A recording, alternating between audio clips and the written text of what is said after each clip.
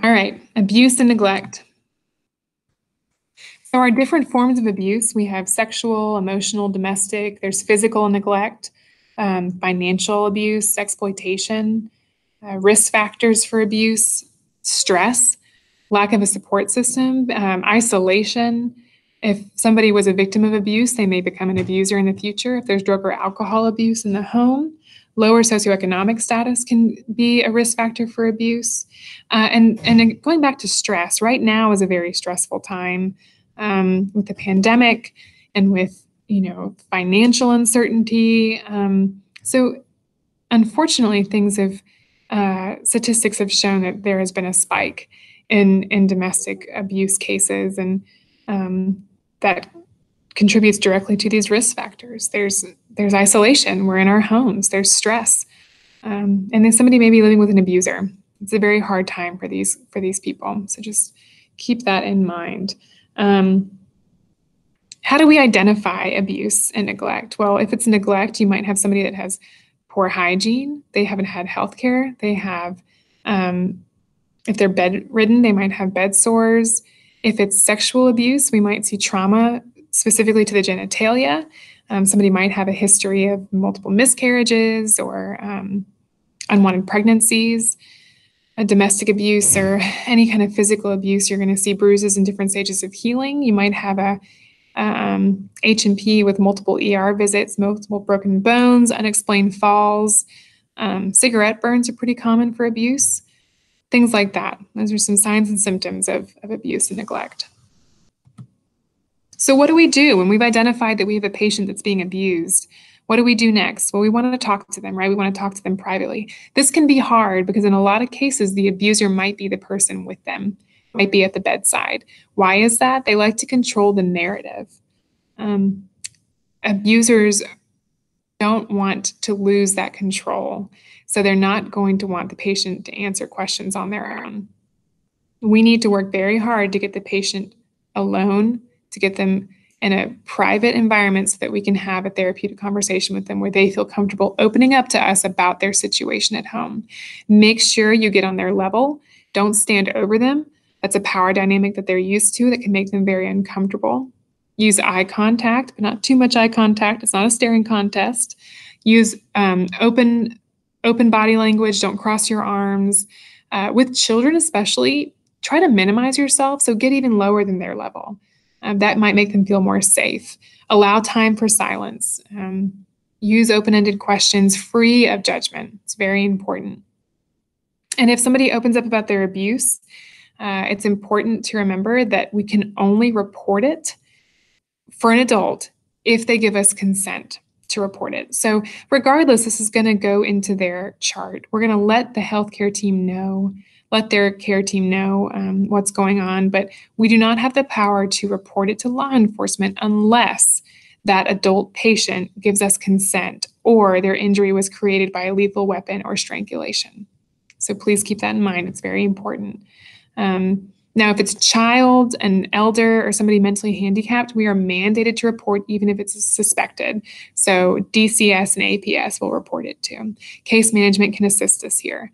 And we're going to have help in these conversations. Case management can help counsel patients on resources available to get them out of these abusive situations.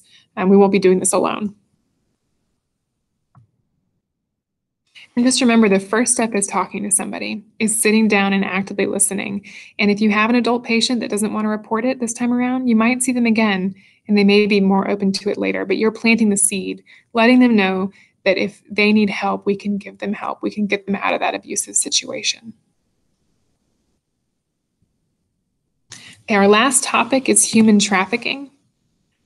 So who is vulnerable for human trafficking? Well, it's the physical, sexual, and economic exploitation of someone. So a lot of people are vulnerable.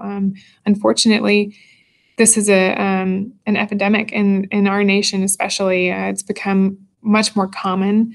And it can be any age. It can be either sex. The vulnerable populations tend to be lower socioeconomic. The LGBTQ community is at risk.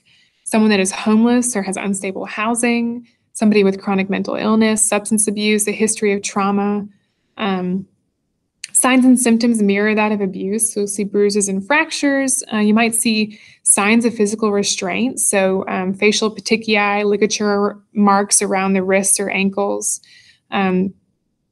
Again, these people are not getting health care, so a lot of them will have health problems, hearing loss, dental problems, malnutrition, dehydration. They might have chronic pain specific to genitalia. They might be fearful, submissive, depressed, crying. They might have PTSD. They might be self-harming. Lots of signs and symptoms here for somebody that might be a human trafficking victim. An important one to note is substance abuse. So a lot of these people that end up in human trafficking rings are looking for a better job, a better life, love. And once a trafficker gets their hands on them, they're very quick to get them hooked to a substance. That's a twofold, there's twofold reasoning there. The first is that physically they're much easier to control if they're hooked on a substance, right? The second part being that they become dependent on that trafficker to score that hit when they become addicted to the abuse. So it's a brutally efficient way to keep somebody caged without actually putting them in a cage. You'll see a lot of substance abuse with your human trafficking victims. We are mandated to report human trafficking. If you suspect human trafficking, we have got to report it. It's very important. Out in the community as well, if you are somewhere and you think that you have seen a human trafficking victim or a situation that indicates human trafficking, please report it.